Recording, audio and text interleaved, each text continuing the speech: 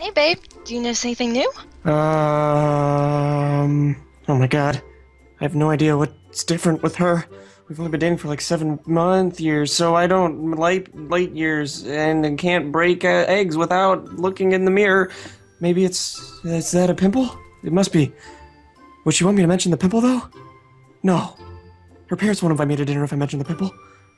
Okay, maybe that's what she wants though. Maybe she wants some sort of egg salad with the friendship. Then you know that you can't. Sometimes when there's more than one person over at a party, you can't overanalyze the situation. Otherwise, you'll look like the man on a ledge, like the man on wire, like Denzel Washington, who's always in transportation movies, and he is mostly conceited.